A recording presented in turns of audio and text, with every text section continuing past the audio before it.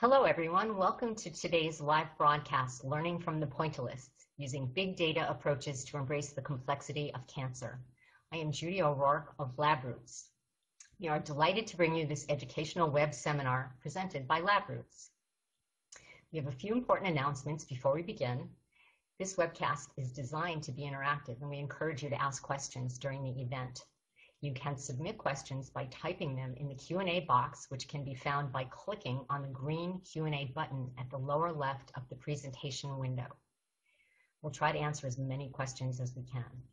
You can enlarge the slide window by clicking on the screen icon in the lower right-hand corner of the slide window. If you have any technical problems viewing or hearing this presentation, please click on the support button at the top right of your presentation window or submit your problem through the green Q&A button lower left. I would now like to introduce today's speaker. Dr. Ken Buetow has 30+ years experience as a data scientist. Formerly trained as a geneticist and genomicist, he develops and applies IT infrastructure and analytic approaches to collect, manage, manipulate, and interrogate large, complex biomedical data sets. As part of the Human Genome Project, his group undertook pioneering uses of the internet in biomedicine to create the Human Inheritance Map. Later, while leading the National Cancer Institute's efforts in biomedical informatics, he launched efforts to connect the global cancer community. He is leading ASU's next-generation cyber infrastructure effort, creating a 21st century multi-capability data science research instrument designed to leverage computational, storage, software, and human capital to complex problems in biomedicine. Ken received his BA from Indiana University and an MS and PhD from the University of Pittsburgh.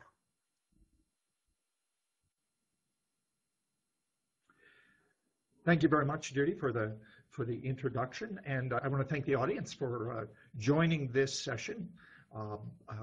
I look forward to spending the time together and sharing with you interesting work that we're doing in my group in applying big data approaches to helping us understand and embrace the complexity of cancer. As this group is more than aware, we're in the midst of a transformation of the whole biomedical enterprise. That transformation is in the form of personalized medicine being targeting the right, getting medicines to the right individual, delivering the right care at the right time in the right place.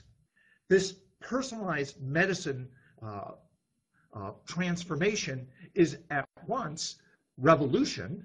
It embraces the very molecular nature of an individual and their disease, but it's also renaissance. It returns us back to a previous time when physicians and care delivery individuals knew not only the characteristics of one's disease, but also knew the characteristics of the person themselves, their preferences, what were the challenges in their life, as well as the environment in which they worked in, lived in, and the environment that may dictate or change how their care may be received or their care may be able to be delivered.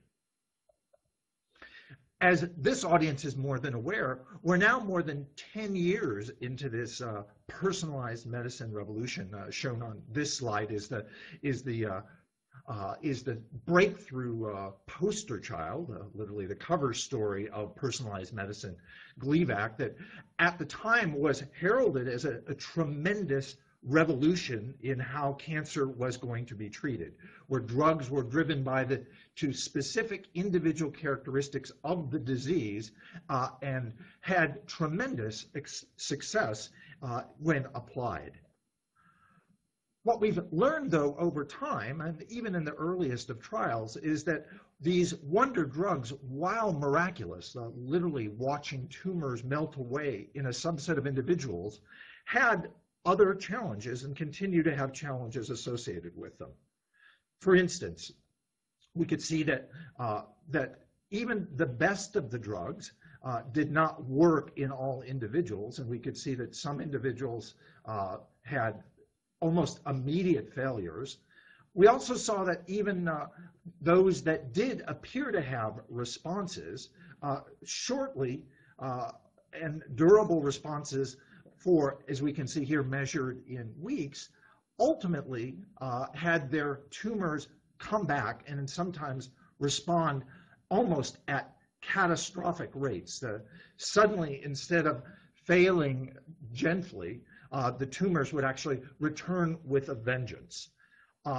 So while unequivocally there's an immediate impact that occurs from treating individual molecular lesions with these marvelous new drugs, there's clearly something more going on as to why some folks don't respond, why even after folks respond, there continues to be ongoing failure and ongoing and ultimately complete failure of this new intervention, and the interventions only lasting commonly for a matter of single-digit months at best. So what is going on? Well, I think the key thing to embrace is that cancer, as much as we would hope that it could be due to perhaps a single molecular modification, is in fact complicated. So what do I mean by complicated? Well, as this group knows, cancer starts from originates in otherwise normal cells. Those normal cells over time accumulate multiple mutations, forming in some instances, for all intents and purposes, a new organ within an organ. Those multiple mutations actually occur, not just a handful of them, but there are actually dozens to hundreds to, in some individuals, thousands of mutations.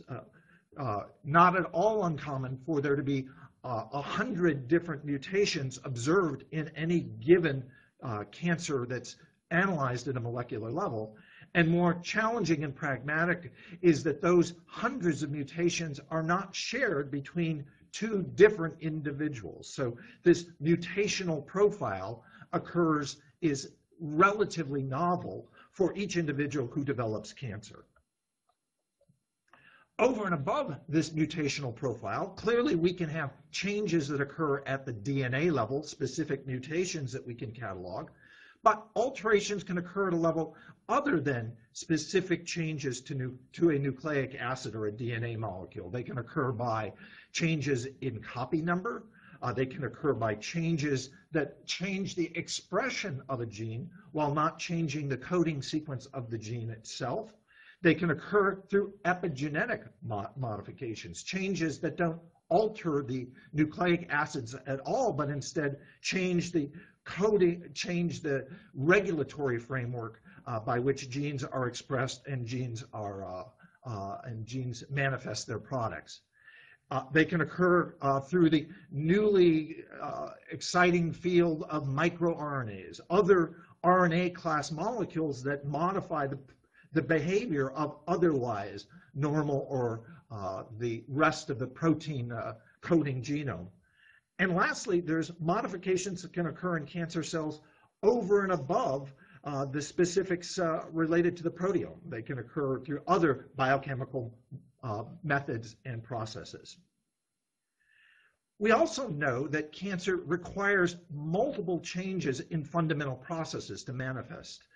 Shown on this slide, as we can see, those key processes such as growth factor independence, evading apoptosis, telomere maintenance, cell cycle regulation, and angiogenesis. So for more than a decade, the seminal paper by Hanahan and Weinberg clearly indicated that cancer required a cell to evade a whole variety of control mechanisms. But what's emerged in the decades since this was postulated was the recognition that these are not single gene phenomena, but in fact are products of complex networks. That growth factor independence or telomere maintenance actually requires a whole collection of interacting genes in order for one to be able to manifest cancer. Moreover, what's been observed is as we look at each of these individual processes, we can see that one individual's mutation may target one of the genes in a different process, in one of these processes. But if we look at another individual, it's a different set of genes that are mutated. And yet another individual would have another collection of genes that are modified. So all this is occurring just simply at the somatic level for cancer. Over and above the somatic level of cancer, we also have our genetic constitution, the inherited variation, ranging anywhere. Each of us has 1 to 5 million differences in the DNA that we inherited from our mother versus the DNA we inherited from our father. And it's been well demonstrated that that genetic constitution can change the processes of angiogenesis, the basic fundamentals of your cellular matrix or your immune response, or also importantly, can modify, filter, change, or eliminate the effects of chemicals, viruses, hormones, nutrition, a whole series of exogenous factors. So, to be fair, cancer, it's not only complicated, it's very complicated. And the point I'm trying to make is that we ignore this complexity at our peril. And almost assuredly, we now know that it is that complexity that drives the differences in responses and the refractory nature of individuals who are developing cancer, who are failing or ultimately developing resistance to their treatments. This complexity is now being further embraced, ironically, from the folks that initially had hoped and were positing the reductionist paradigm that cancer could or might be simple, that if we just simply understood or knew the handfuls of mutations that would occur, that we would be able to overcome cancer. So even the pillars of this simplicity paradigm, folks like Weinberg, who had suggested the original basic simple set of processes, are now indicating that if we're going to make progress in cancer, we're going to have to figure out how to embrace this true underlying complexity. So I would actually argue that the way we embrace this complexity is in part to take a page from the Pointillists. Our current point of view is that if we just focus sharply enough and deeply enough on any given set of points or a specific set of points, that we'll understand cancer. What the Pointillists realized is that, in fact, to truly get a rich, colorful tapestry, what we needed to do was interconnect and combine points, and that by combining individual points, there would be emergent properties, novel colors, novel perceptions that would make a painting rich, understandable, and convey a message. This is exactly what nature is doing as it is creating the complex fabric that is our biologic framework, but also what is being disrupted in cancer. So what we recognize is if we actually embrace this complexity, look at the emergent properties, we can see that those points actually do have a coherence that, as we start to assemble them more and more, present a picture, and as that picture starts to emerge, we can actually see the broader story, and through that story then can better understand how cancer manifests, and more importantly, hopefully, how to intervene to change its course. So cancer, to be more technical, is a complex adaptive system. So what do I mean by a complex adaptive system? Well, it evolves over time, as we just showed in the previous set of cartoons. It has adaptive behaviors. So cancer today isn't the same as cancer was yesterday, and more pragmatically, it changes in response to the environmental factors that it's confronting. Those environmental factors may be its cellular milieu, but it may also be the interventions that we are taking against it. It has a very large number of elements. Elephants may be the correct Freudian slip here, an elephant collection of elements that defy conventional descriptions. And in fact, it's not only impractical, but it's not clear that we can use simple mathematical descriptions of how the system would work. The past is co-responsible for the present. So where you were makes a difference as to where you're going. But I guess I would say most importantly among the core complex adaptive system properties is it has emergent properties. In other words, the whole is more than the sum of the parts. So if there's a key take-home lesson is the recognition that we can't completely understand cancer simply by taking it apart and looking at it at a piece at a time. There are properties that emerge by the combination of particular facts and components. Key to understanding how a complex adaptive system works is it's critically dependent. The pieces of a system are dependent on resources and most importantly on information and the transfer of information within the system, which brings us then to the recognition that cancer is information laden and a big data problem. To understand how the system is working, we have to know that information and the information flows between the individual components.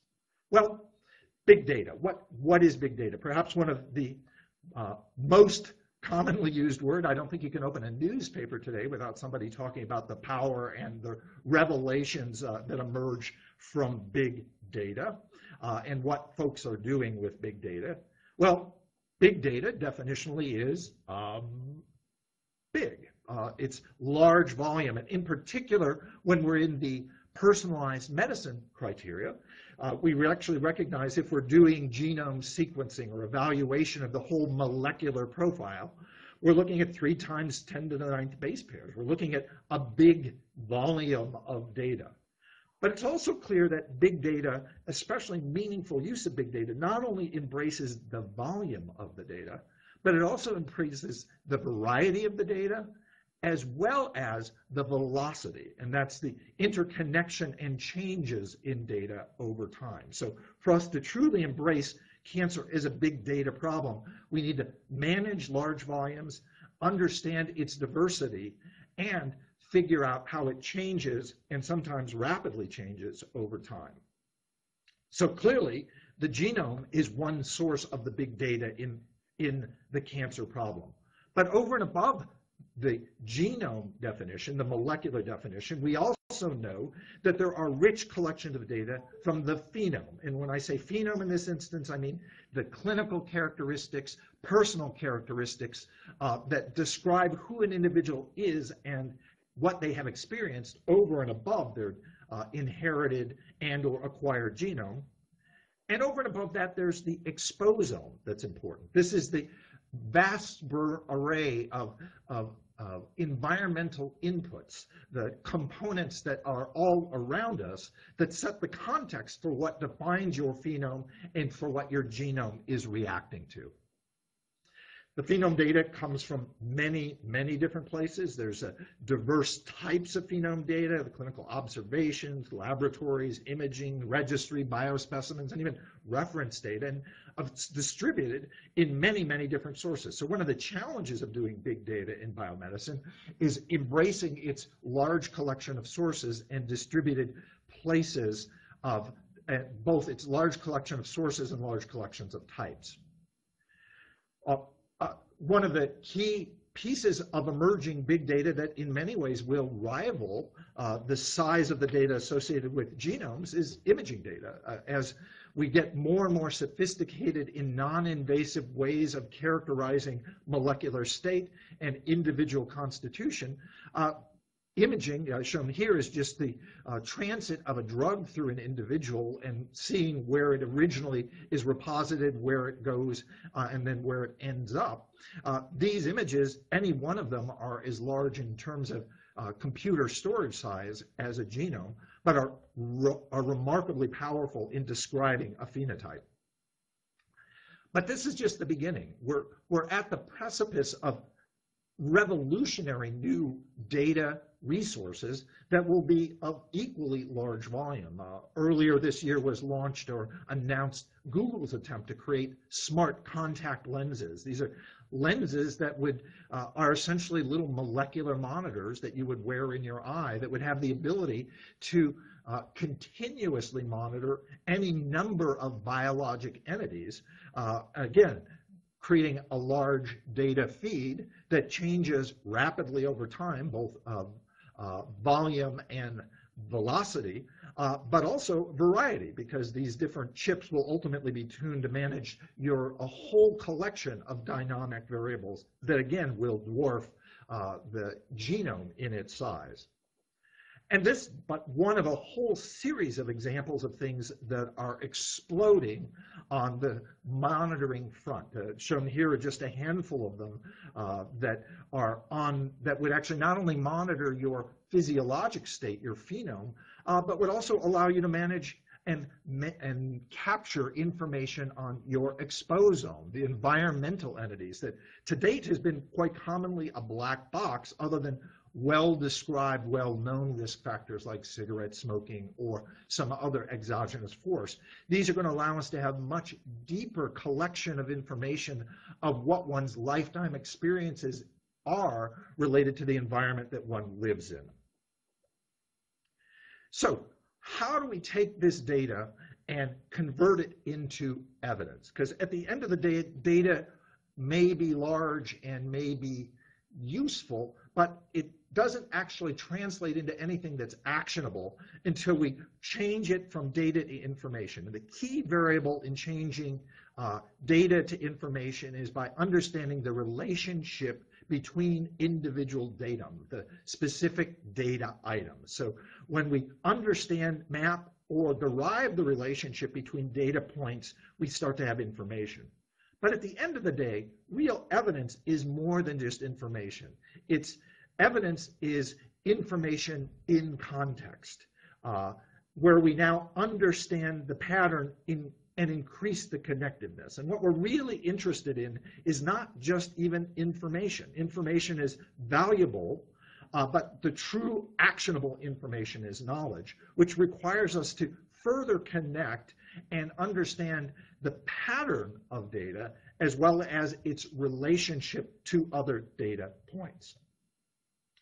So what I want to spend a few minutes for is talking a little bit about what we're currently doing in my lab and others in addressing this large-scale data class opportunities and challenges, and how we're going about trying to convert data into information and information into knowledge.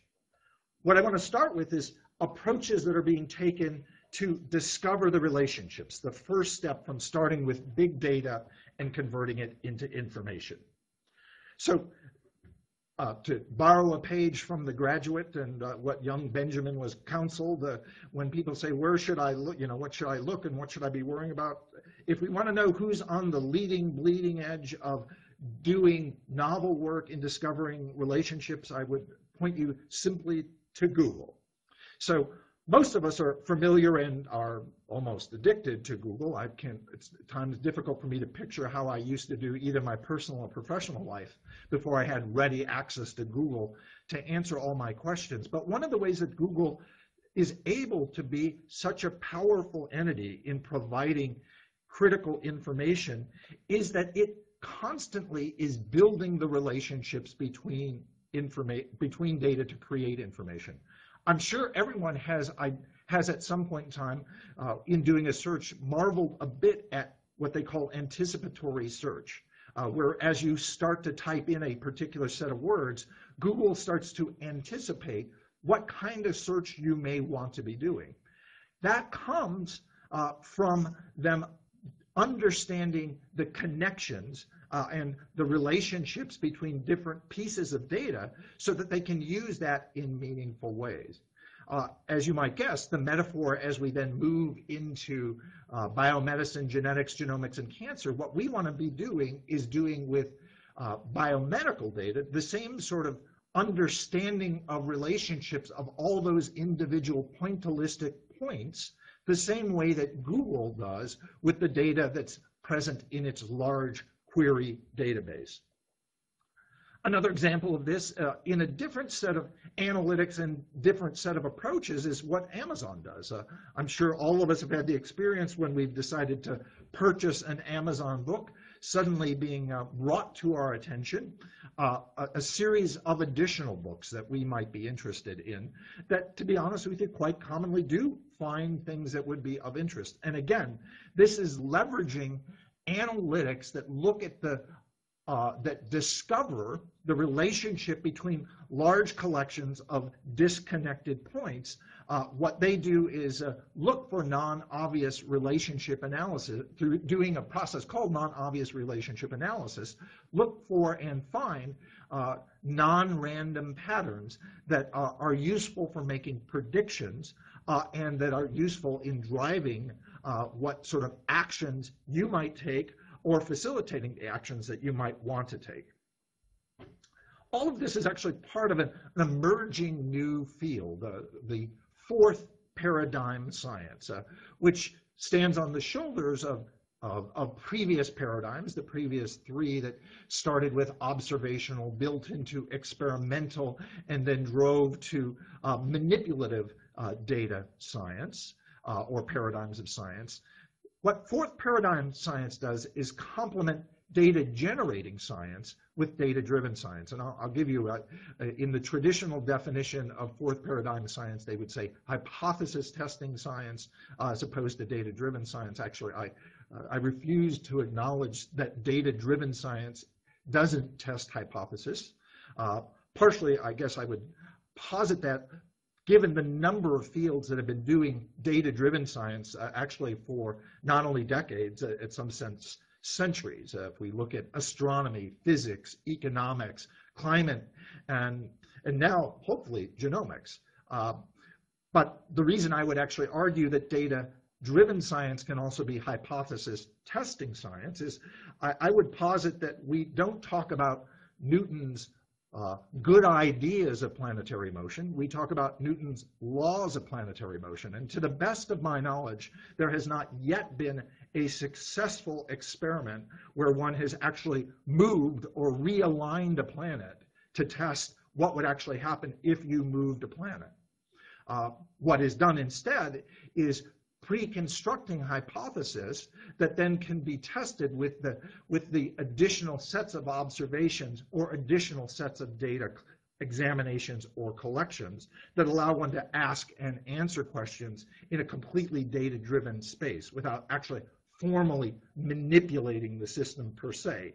But again, data-driven science can, and I think will be, is perceived to be as rigorous in the future as the previous three paradigms of science.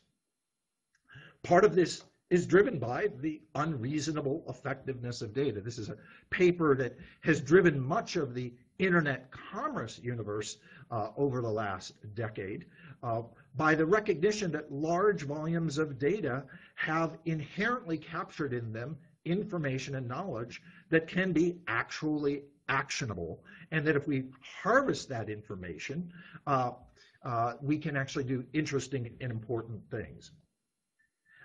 As this group is probably aware, there's a whole multi-billion-dollar industry now tied around the harvesting of data, converting it to information, and trying to harness knowledge.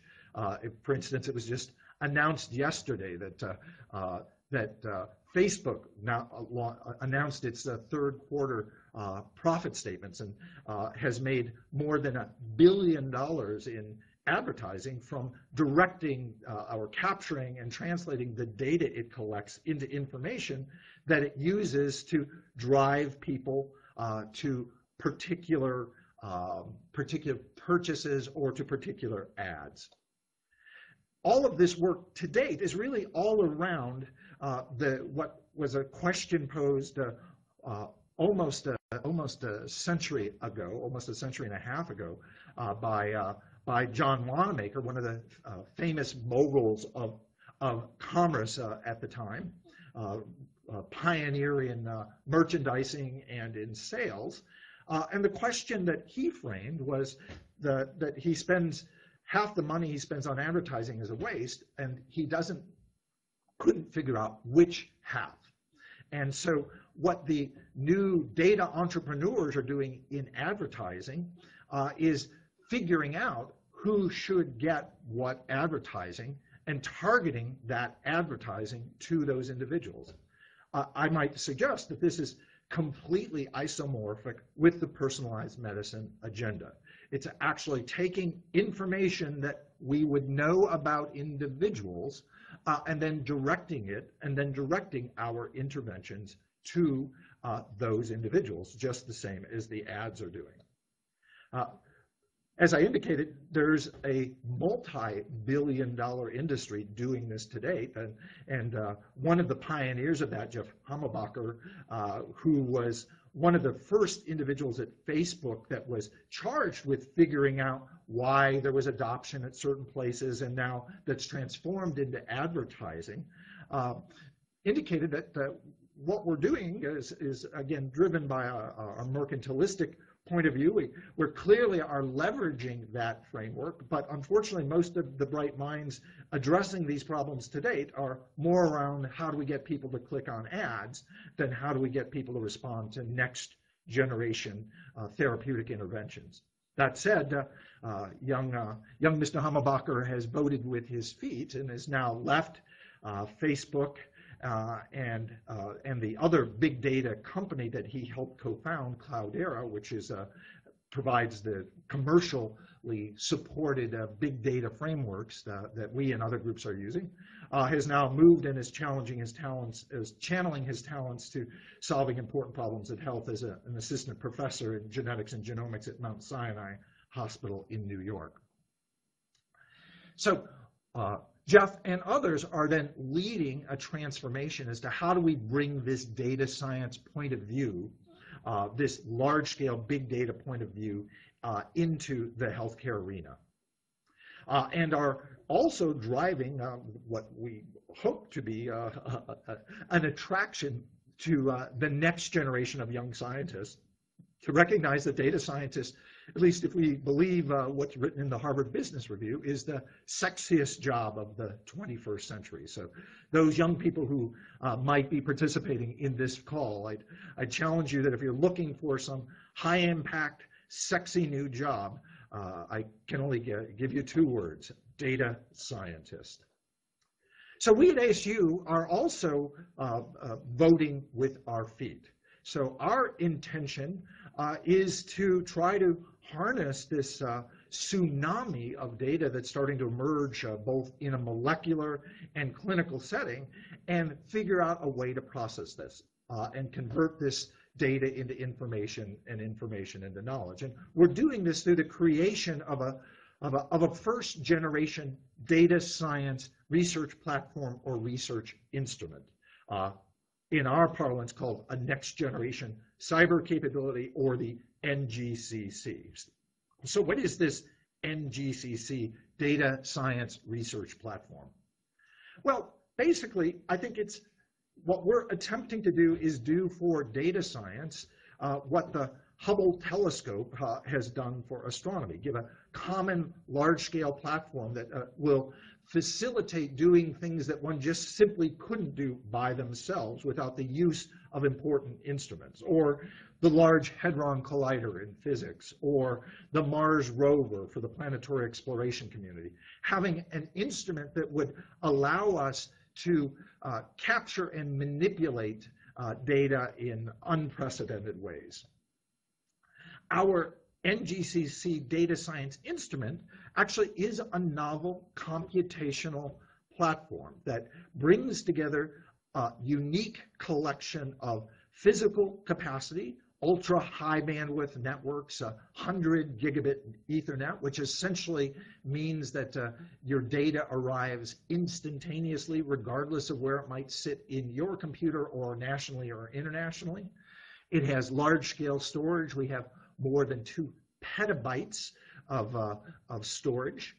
We have multiple flavors of computation. So we have traditional high performance computing, more than 1,000 high performance computing nodes, more than 4,000 GPU based processors. We have a large shared memory framework, as well as the new physical configurations necessary to support the big data framework that underpins Google, or that underpins Facebook, or underpins Twitter, the Hadoop large-scale big data framework.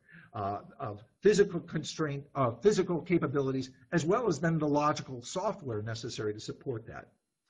Over and above those logical capabilities and applications that then run in this framework, we also very actively manage the data about data, metadata, data that allows us to know what data we have, as well as to every time we derive or obtain a relationship between data types, to store that so that our web of knowledge, our interconnections between the data gets richer and richer every time we perform an analysis.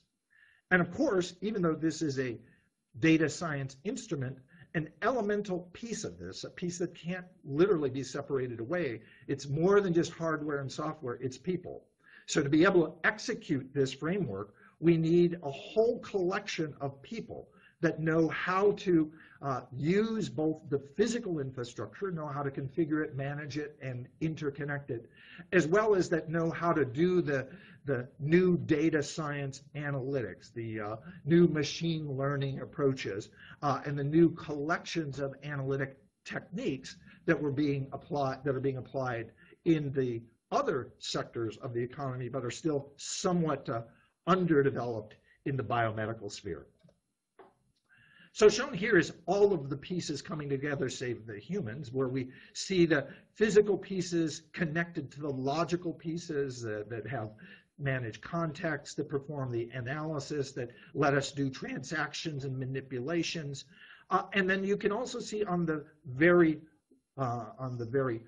right-hand side of the figure, you can see that the intention of this is to fill this with a very large collection of various forms of data, case report form, instruments, electronic health records, molecular data, and all sorts of data that we will then, in an ongoing manner, mine for relationships so that we can create data, transform data into information, and hopefully provide context so that we can generate knowledge.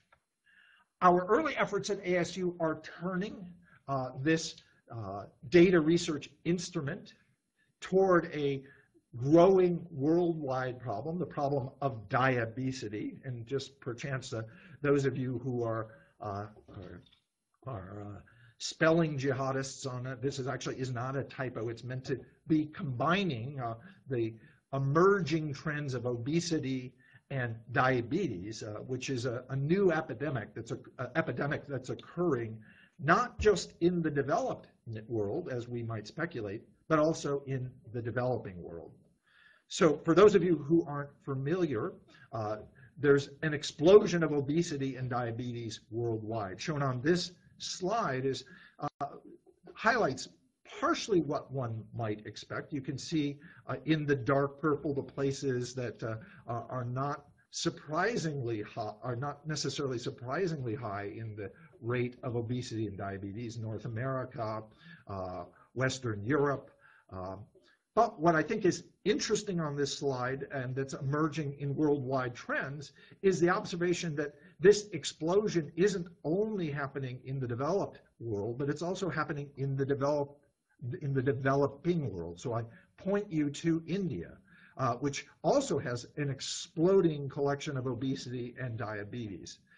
Not as evident on this particular figure, but if we look in the industrial, the urban areas of China, Shanghai, Beijing, other areas such as that, we can also see explosions and near epidemic levels of diabetes and obesity.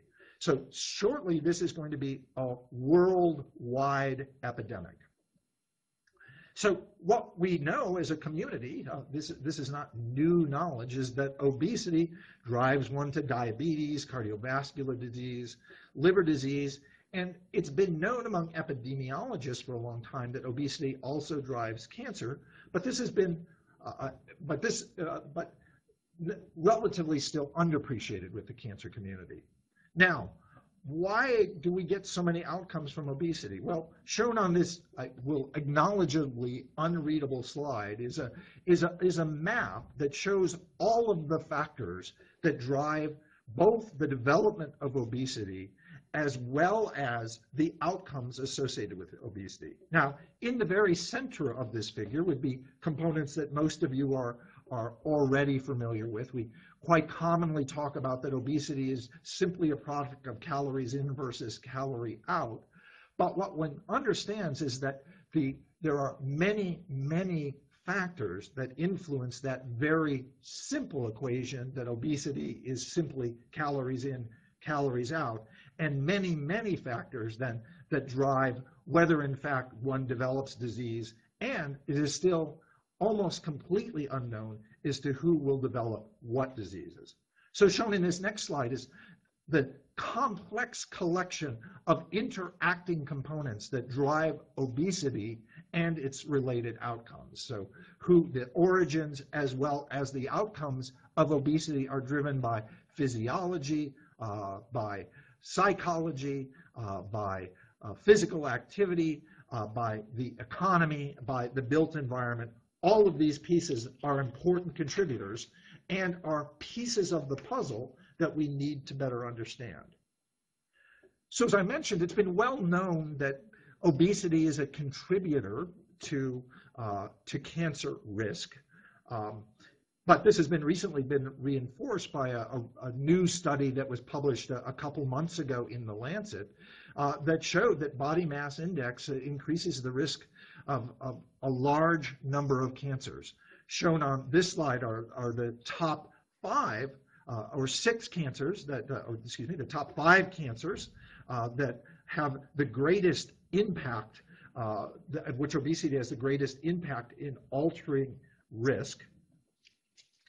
What I want to focus on one of the members of this list, hepatocellular carcinoma, or liver cancer.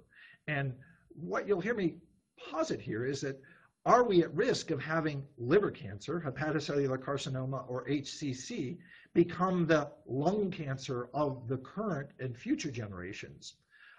Much the same as smoking drove lung cancer rates for the previous generation, starting approximately with the onset of large-scale smoking during the advent of World War II, are we seeing that, in fact, liver cancer may be similarly associated with obesity, and will we have similar epidemics in the future as we move forward? So why do I focus on this, or why might I make such a dire or cautionary prediction? One is that liver cancer, HCC, is one of only 2 cancers that has been consistently increasing in incidence over the last 4 decades. The other cancer, well, most other cancers have either remained stable or reduced in incidence. Liver cancer and pancreatic cancer, both cancers associated with fat and obesity, have shown increases. And shown here is that over the last 40 years, the rate of liver cancer has almost doubled. And it's an equal opportunity cancer risk factor. All groups, all racial groups, all ethnic groups are showing a similar sort of doubling in the incidence of liver cancer. What's remarkable that's changing, or one of the factors that's changing, is those of us with textbook knowledge of liver cancer say, well, it's all attributable to hepatitis, to the infection of hepatitis viruses, both C and B, and alcoholism, which clearly hepatitis viruses still have remarkably high odds ratios. But in current Western countries, and in the United States in specific, we can see that actually what's the major cause of liver cancer in the United States now is diabetes and obesity. So diabetes now are the major causes of liver cancer in the United States, a remarkable shift in the exposures, the exposome components driving the particular disease. So why is this the case? Well, just very briefly, we as evolutionary organisms were not well designed to live in a fat-rich, calorie-rich environment. Given that the liver is a place where the major metabolisms occur, where an energy and all sorts of metabolism processes take place, evolutionarily we're designed to differentially store fat in our liver because it's the best and easiest place for it to be mobilized when necessary. So when one actually develops obesity, one's liver accumulates large collections of fat. And that fat actually, as you can see in a picture here, not only disrupts the basic configuration, but actually interferes with the fundamental functioning of the liver, which then starts a whole process of auto attack against one's liver that generates hepatitis, fibrosis, cirrhosis, and in some individuals, ultimately liver cancer. So we've been interested in trying to start to get our arms around understanding what's driving this process, and have been started our efforts in diabesity in looking at inherited DNA variation, partially because it's the key invariant piece that we can track over an individual's lifetime, and have been attempting to understand both the origins of the morbidities associated with obesity, but in particular the origins of liver cancer, and see if we can predict who is likely to develop liver cancer given the appropriate exposures. So our approach to doing this has been by mapping phenotype to underlying biologic process. Now, historically, there's been a variety of ways that this has been done through transmission maps, work I did actually very early in my career through family studies. We'd look at an inheritance of risk. More recently, there's been much interest in somatic-based gene signatures. It's driven much of what we see in the Cancer Genome Atlas class projects. But what's also emerging as an important metaphor is network interaction signatures. So as I mentioned at the onset of the talk in talking about cancer's complexity, what we recognize is cancer arises through multiple mutations and alterations distributed among a whole collections of genes that are occurring in a variety of biologic processes. So we've been looking at how do we use network interaction signatures in order to find underlying molecular bases that describe phenotypes. So we've been doing network analysis of constitutional variation. Our focus has been using novel big data tools derived by my colleague Rosemary Braun, who when she worked with me when I was at the National Cancer Institute, that allows us to use the biologic networks, or if you're a big data scientist, you would say doing graph analysis. That's one of the ways that Facebook and Google create those complex queries, or the way Amazon knows what products you would want to do. It sort of creates the graphs of interactions that drive and help explain how people act. We're trying to do the same thing, both deriving and leveraging those graphs, those biologic networks, in understanding specific phenotypes. So we did an early study, looked at liver cancer in almost 1,000 individuals, but more importantly, again, in a big data context, looked at more than 2 million variants that were identified across those over 1,000 individuals. In this, what we saw was, not surprisingly, individual points, the pointillistic points of view. Interestingly, when we say significant genes, these genes were shown to be marginally significant, not unlike what we would see in a traditional GWAS study. But when we look now at the graphs, the biologic networks of which these genes are members of, what we could see is we would get whoppingly significant, just astronomically significant collections of networks, graphs, that seem to be distinguishing individuals who were destined to go on to develop cirrhosis and liver cancer, and discriminating it from those who did not. Shown here is just a technical graph for those who are interested in the underlying statistics of how this pathway of distinction analysis shows how we could see differences between the individuals who went on to develop liver cancer versus individuals who did not have liver cancer.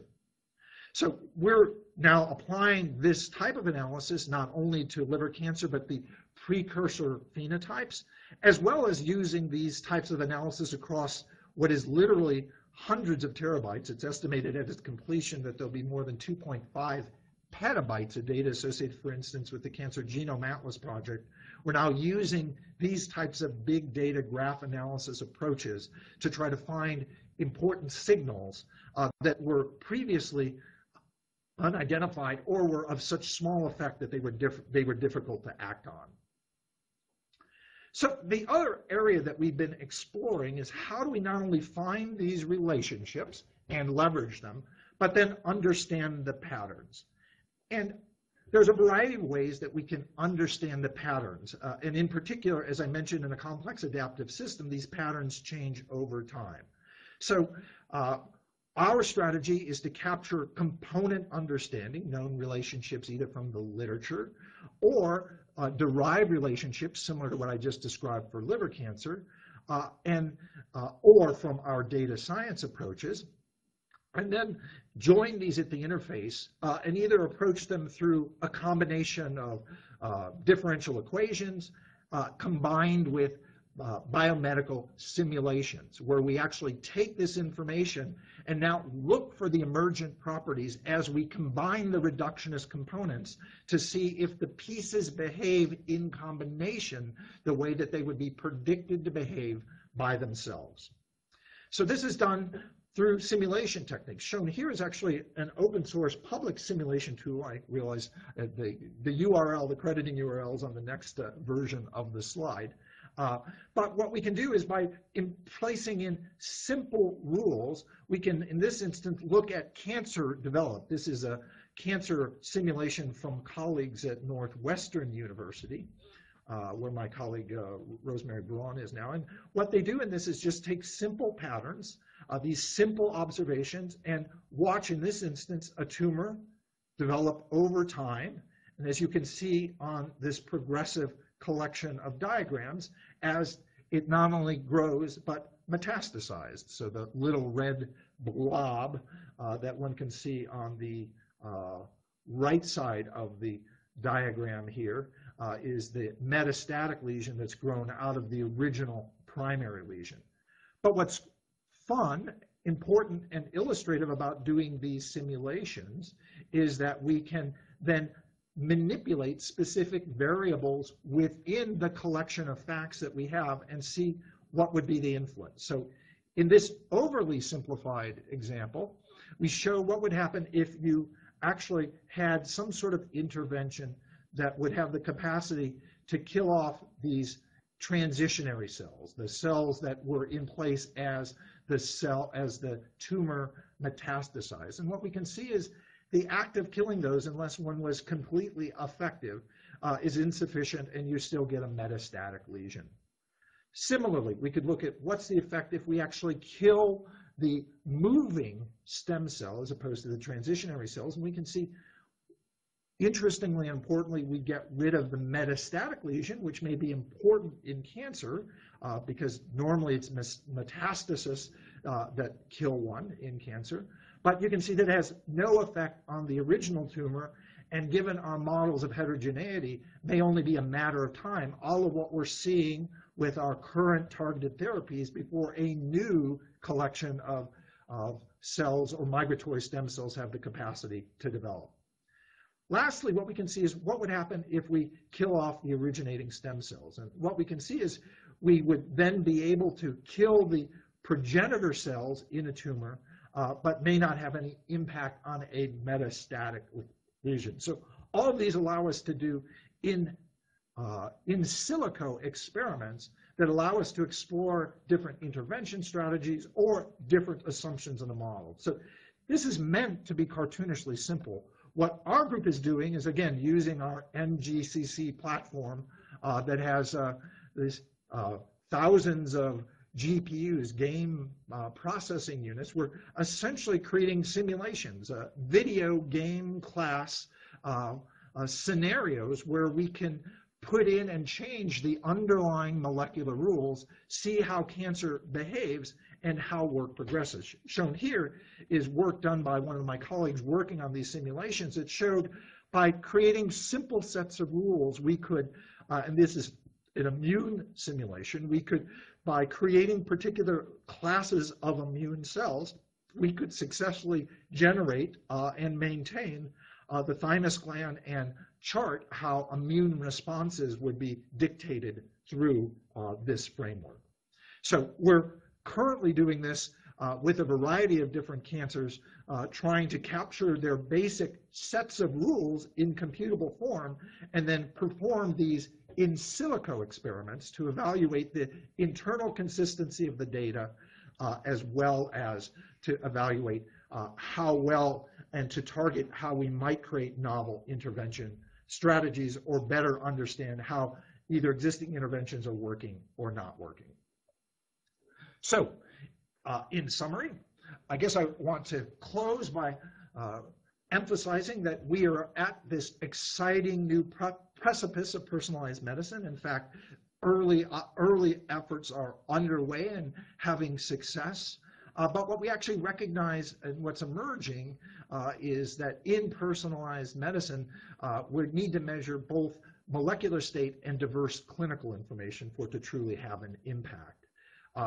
Personalized medicine and cancer in specific is a big data problem that we can get novel insights by managing complexity through modular models, and that we can find these both modular models and relationships and connections through an ongoing use of emerging data science tools, many of which are developing outside of biomedicine.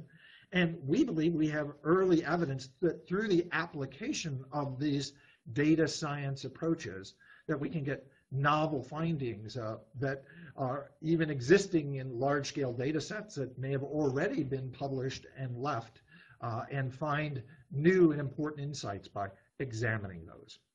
So with that said, I'd like to thank you all and now move into the question and answer portion of our talk. And certainly invite, I put up on the last screen here my email address. We're interested in working with and collaborating with any groups that are interested in diving into the data science waters to exploring cancer and other complex disease. But what I would do is actually open the floor to questions and invite the audience, if you have questions, to please submit them in the Q&A box. And I will then answer them in turn as they come about. So please feel free to submit questions if you have them, and I will take them in time. So I'll start with a question that's coming. How can cancer data be collected and stored safely in a developing country? I think an excellent and important question. And my point of view is that one of the powerful components of these new data platforms is that they work quite commonly on devices that are already present in many developing countries, smartphone platforms, personal computing platforms. And part of our efforts, we're actually already collaborating with colleagues, for instance, in India, to deploy relatively simple tools that certainly allow us to collect the clinical information and to partner with cutting-edge institutions that have the capacity to generate the new generation molecular characterizations. Thank you. Very interesting and important question. Are there other questions that I might be able to ask or that others want to ask or answer or would like to have answered? I've got a couple minutes left yet. Any other questions that the audience would like to submit? The URL, I was asked, what is the URL for the model growth tumor? Let me go back and I will tell you again. I'll put it up on the screen as well as read it to you all. So the URL is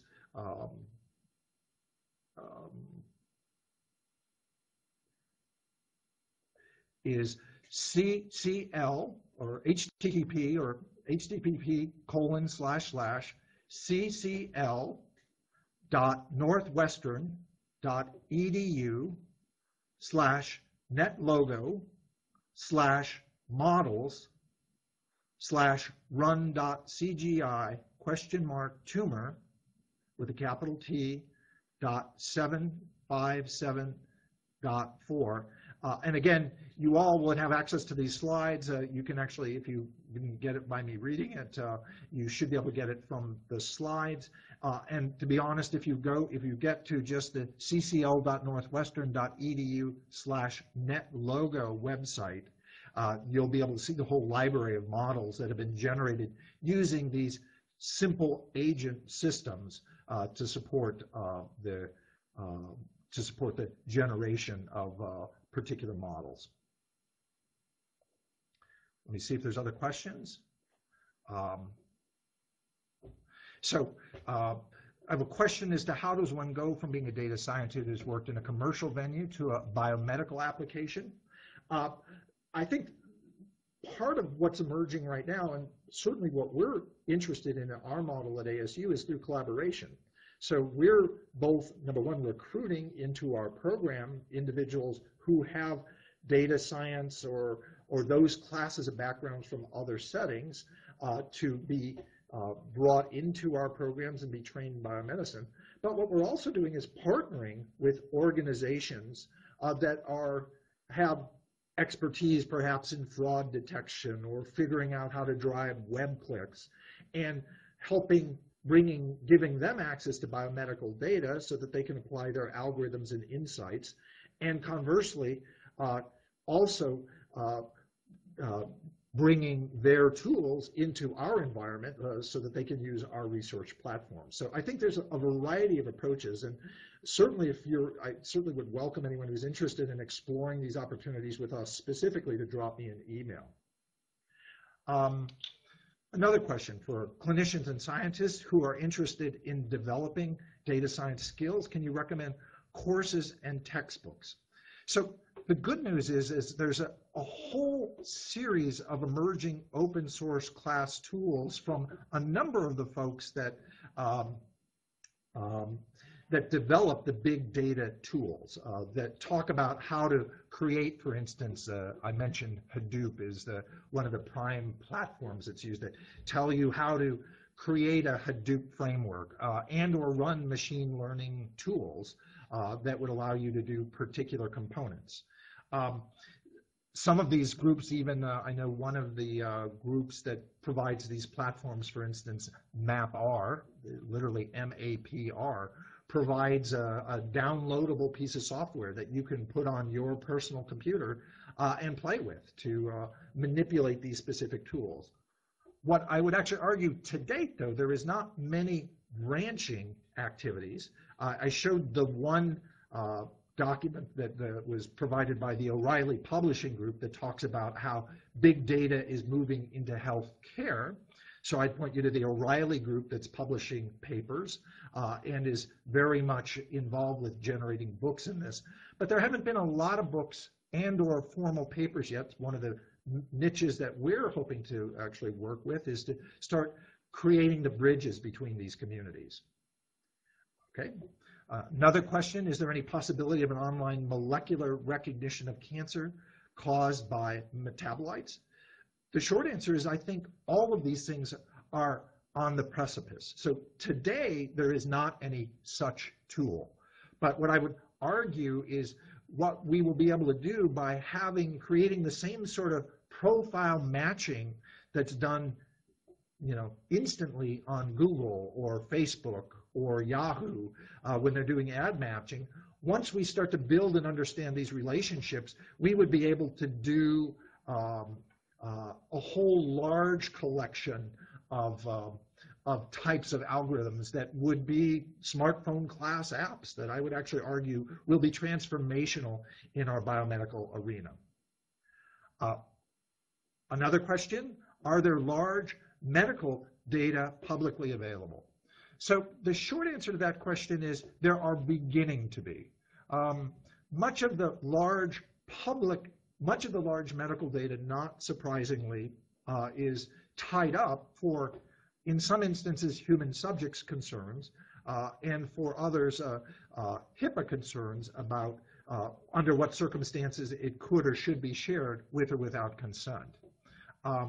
There are now emerging consortium and collaborations like PCORNet's PopMedNet that would allow people to ask questions against the CoreNet group will have more than 100 million lives covered under it and would allow you to get summary class information on medical data. There's also a movement afoot from the pharmaceutical industry to release data for research purposes, largely unrestricted for research purposes, from the comparator arms of their trials. So this is Project Datasphere. And again, these are large-scale databases that would have rich, detailed, well-controlled information on essentially the standard of care, which is what drives clinical trials.